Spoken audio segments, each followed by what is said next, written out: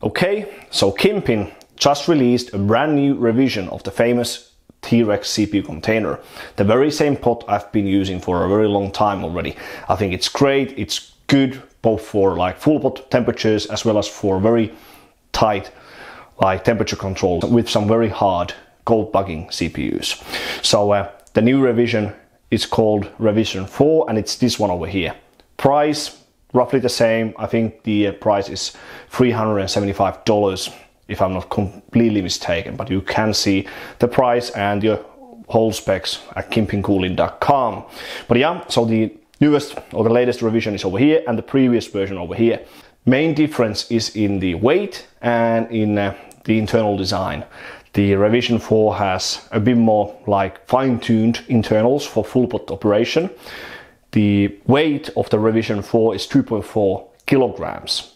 The previous version weighs 2.8, so there's a weight reduction of 400 grams, but the internal design over here is a lot more geared towards full pot operation as well as for fast pull down speed. I think that this one over here, so the latest revision is it should be at least better than the previous one for something like 11900K when you run the newest CPUs at full pot temperatures in very like heavy multi-threaded workloads. The previous might be actually better with some very large CPUs that need very strict temperature control, like some of the X299 CPUs or the 28-core Xeon or any other very large multi-core CPU that has a very strict cold bug temperature.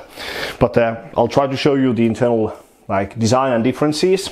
So the center hole on this new revision goes a lot deeper, and there's some like machinery spots over here that connect.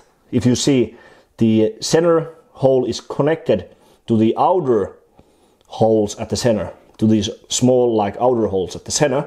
That's one of the main differences. So if you look at the previous version, you can see the center hole is a lot, it's nowhere near as deep, and there's no connection whatsoever with the smaller like outer holes over here at the center. So the deep hole at the center should go very close to the base of the container, which should help with the full pot temperatures, and also some of these like most outer holes over here, like in that row and in that row, although it's not easy to show to the light, but they are now connected with the rest of the design at the center. So you can see they actually make like an entrance over there to the center part of the pot, and there's no such connection over here on the previous version. The holes are also a little bit smaller on the previous version than compared over here, but those are the main differences. So 400 grams less for better pull down speed and better maximum cooling performance at the maximum temperature of liquid nitrogen. So let's check this pot out. I'll actually do the same preparation process with this container as I've already shown you before. There aren't that many like CPU pot options nowadays on the market. People mostly use these pots from Kingpin, some designs by Pascal. I think his like title is Burning OC. He's based in Germany, but he only makes like small batches of containers as far as I know. I haven't tried any of his containers, and I think EK still has some of the SF3D pots and so on, but really the extreme cooling gear market is quite small nowadays. I use T-REX pretty much for everything. For the very old platforms like 775 CPUs and so on, I still prefer the F1 Dark, the legendary F1 Dark by Kingpin Cooling. But even when you move on to, let's say, something like 1366 or X58, even with those CPUs, I already think that the T-REX is better, because 1366 CPUs are already a bit larger than 775, and for example, with some Gulf Town CPUs like 980X, 990X, you can actually reach full pot temperatures if you have a lucky CPU and you know how to control it. So and at full pot temperatures, the T-REX is definitely better than the F1 Dark. Let's prepare this pot. So this is pretty much the outcome we are looking for. So we want some basic insulation around the container. Be aware that as this CPU container is already so huge, you cannot use too large insulation. So even with one layer of 3 mm thick closed cell foam insulation tape, these parts that are usually next to the rods, you may have to remove some of the insulation material, so just be aware. So we want to add our temperature measurement probe. I really like to use the Kingpin Cooling binned ones for the main containers like CPU container, GPU container, for the very small pots like a Northbridge pot, although I have never used one, memory pot, or even if you measure the temperature directly from the memory heat sinks. For those you want the more basic like K-type thermocouple probes, and even those normal ones can be very good, but you generally have to bin a lot of them yourself if you want to find a very good one that can read the LN2 temperatures correctly, like as close as -196 as possible, depending on your altitude. So if you are directly at the sea level, you should measure -195.8, and as you go higher in terms of altitude, the temperature should go a bit cooler. So you will have the easiest time if you just purchase one or two of these Kingpin ones. So for the actual preparation, we will use electrical tape as our first layer, because the hard part about these like Armaflex or any closed cell foam insulation tapes is that if you apply them once, if you attach them even once on the surface, it's a really painful process to get it removed. It usually tears into pieces, and it's very hard because it's very like sticky stuff. So that's why I will attach the probe first, and I will cover the entire outer surface with the electrical tape, and then I will add the Armaflex, which I have over here, Armaflex insulation tape. This is 3 mm thick, around the pot. So if I have to remove the insulation at some point in the future, it's very simple process to do. Just rip off the electrical tape and it's all gone. No annoying residues or remnants left on top of the CPU pot's surface. So let's do that. You need some high performance thermal paste to go between or go around the probe as you push it inside the base of the pot. And also when it comes to like temperature measurements, like if you compare containers at full pot temperatures, it really depends a lot where the measurement is taken. Like is the probe pushed very deep inside the in the base of the pot, or is it just attached at the very near? Because if the measurement is very far from the center of the base, the temperatures always look a lot better than if the measurement was taken directly from between the like the CPU's IHS spot and the center of the container. I wouldn't myself attach the probe too deep. You don't want the probe to sit between the heat source and the cooler. So that could actually cause some minor like disadvantage in the cooling performance if there's a probe, at least some part of the probe, between the heat source and the pot. Because it doesn't matter, even if the probe is attached at the near of the edge, once the LN2 pot has been filled completely with LN2, the temperature is as best as it can be. You cannot make it any better by changing the location of the probe. I'm sure you get the idea. The only part of this is to tell us that at which temperature level we are going and so on. But so let's get forward. I might do the actual like steps off camera, and I'll just show you the different parts of the outcome, like when the probe is attached, when the electrical tape has been applied or attached around the pot, then the insulation, and it's all done. Okay, so the first step we'll do is we will clean the head of the probe itself, as this has been used. This is taken from one of my old Tech 9 pots. I think it was the FAT 6.0, but it doesn't matter. So if you recycle the probe from some old container, just clean off the old thermal paste. I think I used some GSC Extreme or similar for this pot over here.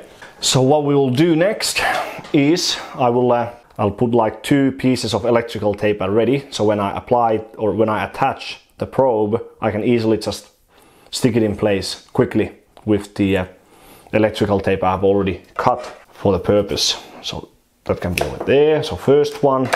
And then we will take some high performance thermal paste. It can be Kingpin Cooling KPX or whatever you wish to use, but this is what I like to use. So I will apply some KPX at the at the place of the hole over there, and then also on top of this probe over here, so that we have plenty when we stick or when we push the probe inside the hole. It doesn't matter if you apply quite a lot of it, because there is some air gaps inside the hole, and you want something to fill the air gaps between the end of the probe and the surface of the CPU container. So I think this should be alright. So just sometimes you need to use quite a bit of force with these Kingpin cooling probes. So we find the spot over there. Yeah, you need to push it quite firmly in, like so. Then just make sure when you bend the probe that you don't accidentally pull it out from the hole. And now what we'll do, we will attach the first piece of electrical tape, like so. Just make sure you get it quite tight. That's the first one. The second one, just make sure you don't accidentally pull the probe out, because that can actually happen, because these Kingpin cooling probes, they are technically quite annoying, because they actually, so the material or the probe isn't as easy to bend as those basic or normal like K-type probes. What I'll do is that I will just cover the surface of the pod itself with this electrical tape, and then we will apply the insulation. I think I can do this part off camera. And okay, so now the whole pot has been covered, so you can see even coverage in electrical tape. So if we have to remove the insulation at some point in the future, it's very easy. It's a very easy thing to do. Of course, you don't have to do this, but if you don't apply anything between the insulation and the pot surface, well, you'll see what happens when if you try to remove the insulation at some point in the future.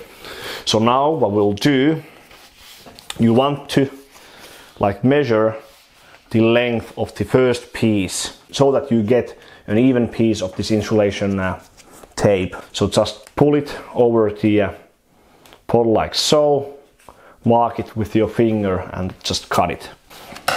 So let's do this, but it's a bit hard to do on camera. But as you can probably see, these probes are sometimes very annoying, because they really it feels they just want to come off from the whole pot and even peel off the whole insulation with them. Let's apply this like so, and turn the container like this. Just keep it pulled so that it goes on the surface quite tight. Then this side, like so.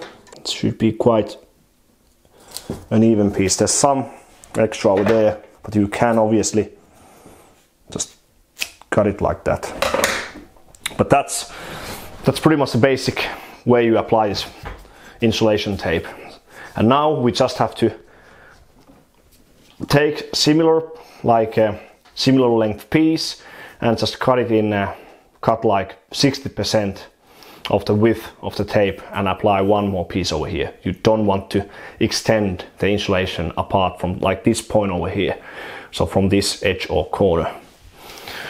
And these, as I already said, these are generally the points where the rods go, like over here and over here. So you want to take some part of the insulation off from these spots, so that the insulation doesn't block or prevent a good contact on the target CPU. Like it could suddenly get stuck between the rods, and it's very hard to make a very good contact on the CPU. So I'll just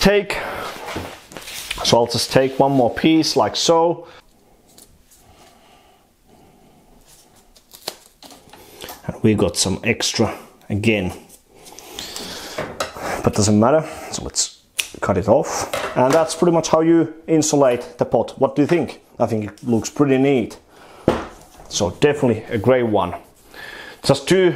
You can try to mount this, of course, but generally speaking, this will touch the rods over here. So what we can do already at this point. Okay, so just quickly to show you guys. So I used the surgeon's knife to peel off some of the insulation from these edges of the longest side. So over here and over here. So when you install this, well, doesn't matter. It can be a mainstream CPU or the 28 core.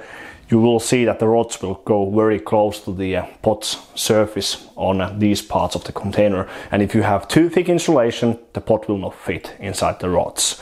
So that's what I mean. But I really want to use some kind of insulation on the pot and not just like paper towel around the pot once it has been installed with the rods. I think this works just fine, but this is just my way of doing things. So if you think this is good, then you can just follow these steps. So now what we'll do is we will set up an EVGA Z590 system with 11900 KF or K. I'll have both, I'll see which I'll use. And let's see the pull down temperature, like briefly, how fast does it pull down, and what's the temperature difference at full pot temperatures, like idle versus load in something like R15 or R20. So without further ado, let's get the test rig set up and ready to go, and let's see how well this pot can actually perform. Okay, so let's try the pull down speed of the container, like roughly. We don't of course have to follow until the end, but just like rough idea. So that's Fluke 52.2 thermometer over there, and pot is set up there on top of the 11900K and ready to go. So let's just see like roughly.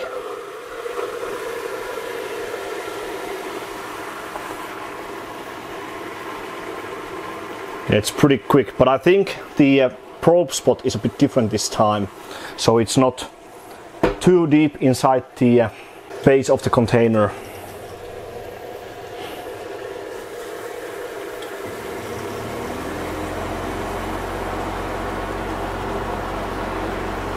But yeah, I think that's pretty quick. At least it's fast enough for me, and definitely faster than the previous design.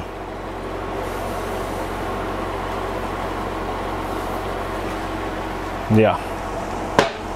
Okay, so just to show you the load temperatures, my CPUs aren't the best, but this 11900K can actually pass 6.4 at least in R20, and 6.5 is actually quite close. So when I show you the load temperatures, so 6.5 in Cinebench R20, 1.79 volts set.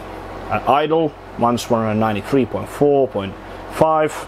So let's fire this up and let's see.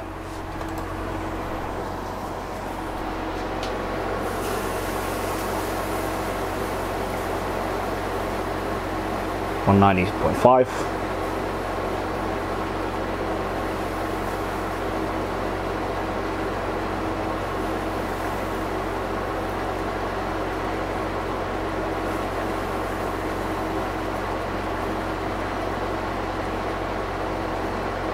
On 90.3.